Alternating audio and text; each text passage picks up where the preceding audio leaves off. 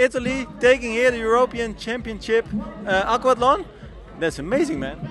Yes, what a race, fantastic race. So fast swim.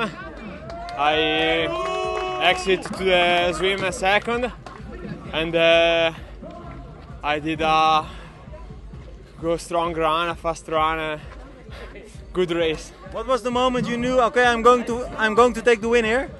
The last 100 meters, I saw there are three men behind, and I push hard during the run. Yes. But it's even more impressive because you're an under 23 athlete winning here the overall title. That's quite impressive.